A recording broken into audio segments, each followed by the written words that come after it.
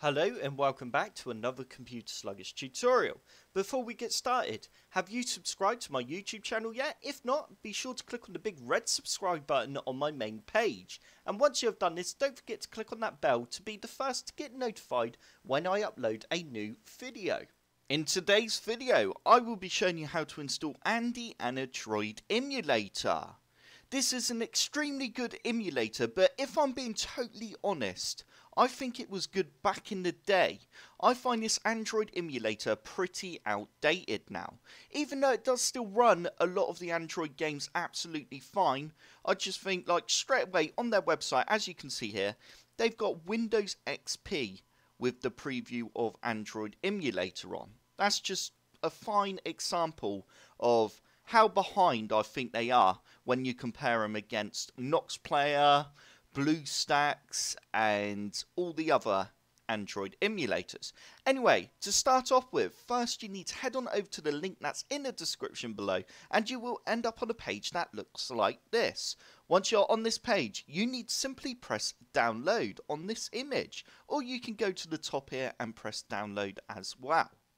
You now need to go save file.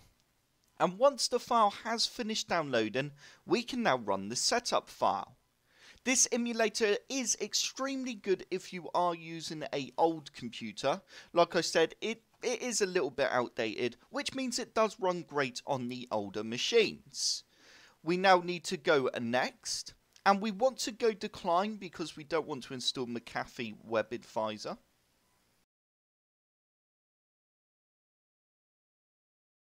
Once Andy Emulator has finished installing, it will open up automatically.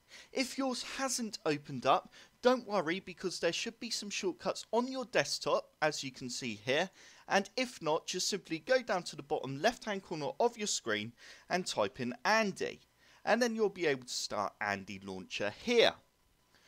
Once you are on the program, you will now be displayed with a little welcome window. We just need to go ahead and press got it. And this is what Andy Emulator looks like. And straight away, as you can see, it's as if you're on a mobile phone. They have gone with the mobile phone approach with the emulator, rather than if we open up BlueStacks, they've got their own interface. I'm happy with the look of Andy Emulator, but I do find BlueStacks GUI a lot easier just to get around and do things. Anyway, it's time to set up our Play Store so we can actually download games.